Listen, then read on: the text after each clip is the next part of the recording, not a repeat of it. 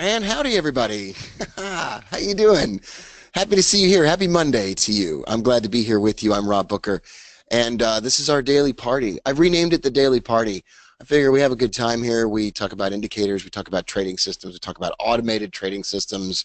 You might have a beverage while we're here, and I would just like to invite you to the webinar. I'm glad to see you here. Thanks for stopping by. I think today's webinar ought to be a pretty good time, and I've been checking out something new here, and I want to share it with you.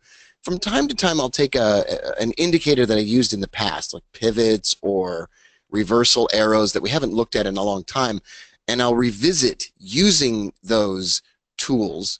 And by revisiting that, I just kind of discover something new and try something new out. So welcome to you if you're just joining us now. Nice to see Dan and Felipe and Douglas and Wayne and everybody here.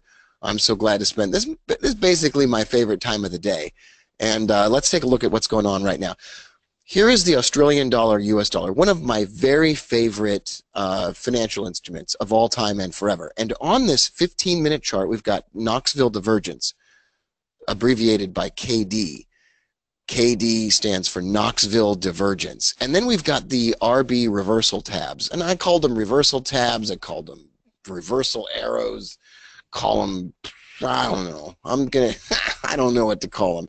Let's take a look at what happens when both of these line up. Now, for those of you that are longtime listeners and first-time callers, this is really trifecta one. Trifecta one is where this all came from in the first place. And Trifecta 1 was the first time I taught a class about Knoxville divergence. Trifecta 1, I don't even think you can get it anymore, but I'll give you some basics right here, and maybe we'll put up a link to it up in the comments below or above or whatever, and you can check it out. Maybe we'll do a flash sale on it for like $5 or something if you've never watched it before. Okay. This is Knoxville divergence, and it's an early warning sign that price is going to reverse. This is a reversal tab, and it is, I hate to use this word, it's a confirmation that that reversal is going to occur. Now, I hate the word confirmation, but it is kind of a confirmation. Now, when that happens, we want to look down here at the daily pivot, which in this case actually was missed. It wasn't hit.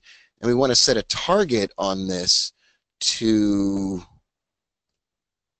halfway the distance to that daily pivot once that reversal tab or reversal arrow appears. That seems like a pretty darn good idea. And then we hit that target pretty well. We hit that target pretty great. Now here is a reversal tab going in the opposite direction. And we're going to ignore it. That looks like a mouth with fangs in it. There's a little face with mouth. Okay, that's disgusting. Here's another set of reversal tabs. I'm going to remove all of the drawing tools. And we're going to focus on this next. Another thing that I noticed is that when you get two of these reversal tabs right next to each other, boom, boom, right next to each other, when that happens, that is a super high on any time frame chart. That is a super high probability reversal. Super high probability reversal, which would be the name of a band. If I were to start a band, the name of my band would be super high probability reversal.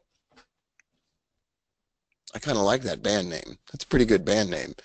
What would your band be named if you were going to start a band? All right, that is pretty awesome. Now, these reversal tabs, frankly, I don't even remember how they're built. I know they include the MACD, and I built them, but I don't remember what went into them, and we can focus on that tomorrow.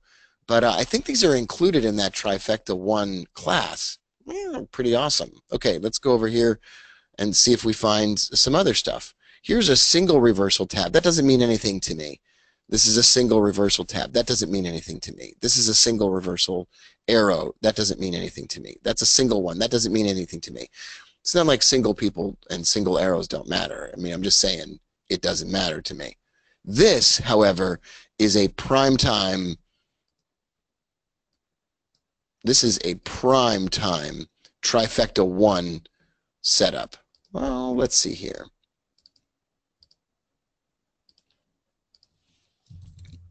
trifecta 1. Check that action out. Trifecta 1-1. That is the combination of a Knoxville divergence setup plus a reversal arrow. Now, once those two things pop up, look at this drop down to the daily pivot. That's beautiful. It's glorious. It's a thing to behold. And I think a great target is halfway the distance to the most close. The mostest closest is halfway the distance to the pivot. Michael the Great says the name of his band would be The Signals. I like that. I like that a lot. All right, let's get rid of this line because it's going out in perpetuity. Now, what we're going to do is we're going to ignore this, and we're going to ignore this reversal arrow. But look here. Looky here now. This is a trifecta 1. Knoxville divergence plus a reversal arrow. I really like that setup a lot. That's glorious. You have the Knoxville divergence followed by the reversal arrow. This is probably one of my favorite setups that I've looked at in my entire life, and I haven't looked at it in a long time because it's just old. It's something that, like I said, sometimes I revisit stuff that I used to use and I don't use anymore. Alex says, would I use this only on this pair? No, I would experiment with using this on a variety of currency pairs. Here is another one. There's a reversal tab all by its lonesome. Not going to look at that one. Not going to look at that one. Not going to look at this one. Not looking at that one. Okay, not going to. This is really nice and everything, but I'm going to ignore it. And the reason I'll ignore it is that I just don't feel like I can dependably use it. So forget it. It's dead to me. This is a combination. I love this. This is a combination of Knoxville divergence and a reversal arrow. I love that. Once again, that's a little bit of a trifecta 1. And a good morning to Wes. Hey, Wes, how you doing? I am doing fantastic. How are you, man? I'm great. We're just looking over trifecta 1 stuff. It's pretty fun. Whoa, that is awesome. So what I was thinking is today, Wes, what we could do is, if you don't mind, we could set up some kind of a checkout page for everybody, maybe even an Ontraport, where they could get trifecta 1 for like $5. All right. Anybody watching this recording might say, "Hey, I want to dive deeper into this. Let's do it. Let's do that. Let's do something crazy." And we should even probably try to track that as we do with our pixels and so forth. All right. I love having conversations with Wes while everybody else is here.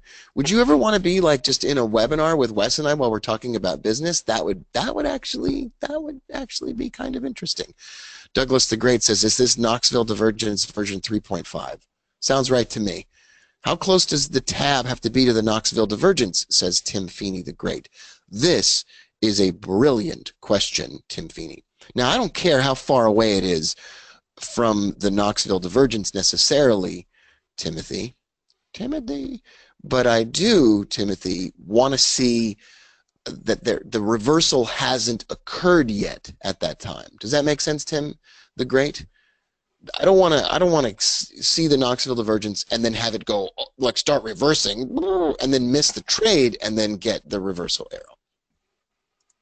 Let's look at more examples, and I think that you'll see what I'm talking about. Now, in the absence of a reversal arrow with Knoxville Divergence, you could draw a trend line.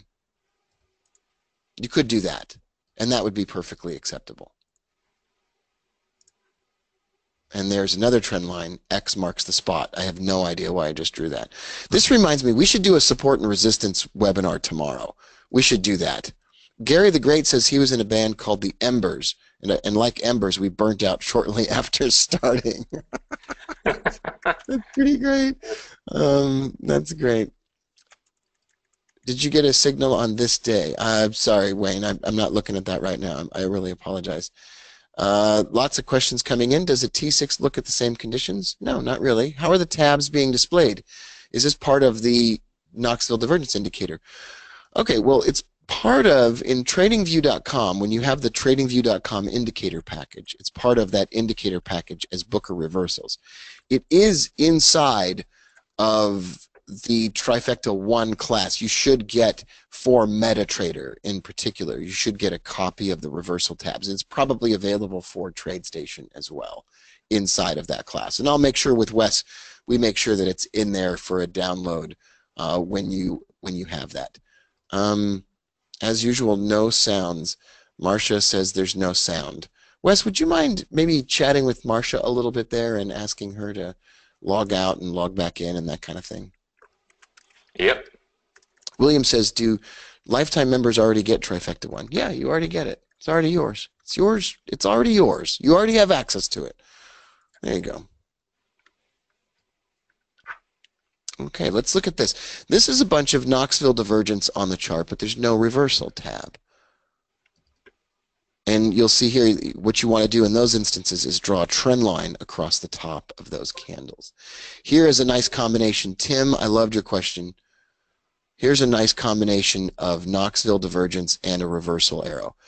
Knoxville divergence, reversal arrow, and then a drop. Now, I think in these instances, it will go all the way down, halfway the distance to the same pivot that was in existence when the reversal arrow and the divergence showed up.